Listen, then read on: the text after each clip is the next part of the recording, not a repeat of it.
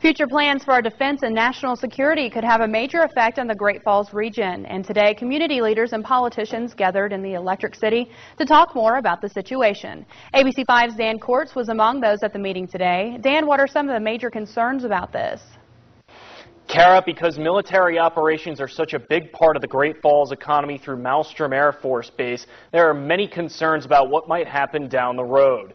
Today, Congressman Denny Rehberg hosted the Defending Our Defenders listening session in Great Falls to raise awareness about the impact of possible defense cuts. It is the heat of election season, and today, Congressman Denny Rehberg held a panel to discuss defense cuts and how it affects people on a state and national level. Many rose concerns on the issue. Well, I think the really important thing is if these automatic cuts go through, we're arbitrarily going to be cutting into our defense industrial base.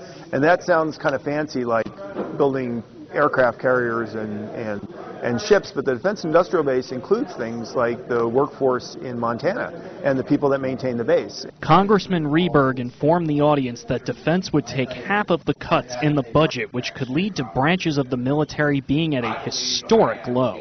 So we're talking about furloughs, we're talking about shutting down entire programs, whether it's shipbuilding. It'll make our Air Force, which is somewhat important to the city of Great Falls, the lowest it's ever been in its history. The cuts would affect all aspects of the Defense Department. Significant because the way these automatic cuts go into effect is they're across the board.